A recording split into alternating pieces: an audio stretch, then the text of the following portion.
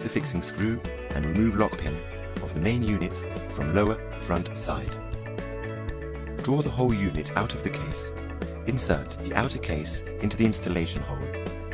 Make sure the part for installing the panel should be out of the wall. Fix the outer case in the installation hole. Lift the unit and insert it into the cabinet.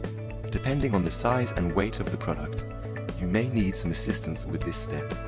Gasket ring is sheathed on adapter of water outlet and turned 90 degrees after being installed in chassis through rear side of the unit.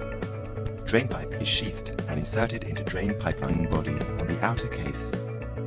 Install the frame. Make sure the buckles are all in the holes of the outer case. Then use screws to lock it. Install the panel with filters.